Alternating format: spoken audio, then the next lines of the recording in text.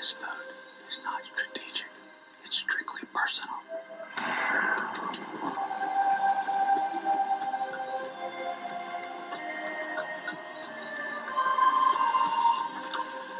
You have made my life hell from day one. To get you, go home, goodbye.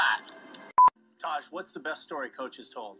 Well, I love the Amazon story. Coach, this really happened, or this is a movie version of what you want to have happen?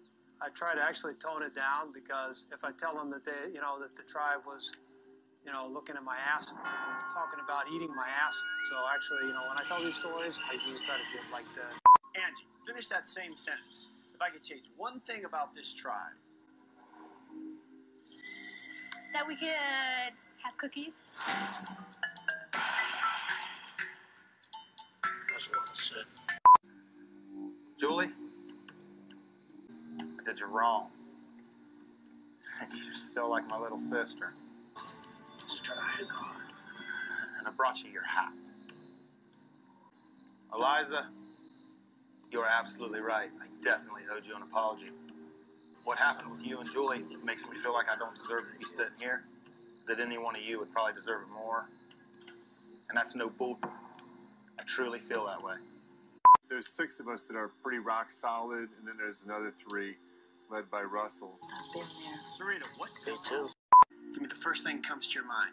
Ethan, when you think about home, what do you miss most? Couch. Teresa. Children. The ability to be totally relaxed. Wife and kids, no doubt. My mom. Cheeseburger. The alphabet. Give me the rationale so I'm absolutely clear on it. Okay, the rationale is this tortures me every 3 days. I hate it. Jenna, what's your take It's on hard it? for you. I'm next. I'm today.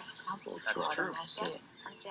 She knows she wouldn't take it personally, and I think she's a safe boat tonight. If I felt she was in jeopardy, I would think twice at the very least of casting her. Last vote. Jay for Jenna. Jenna, you need to bring your torch over.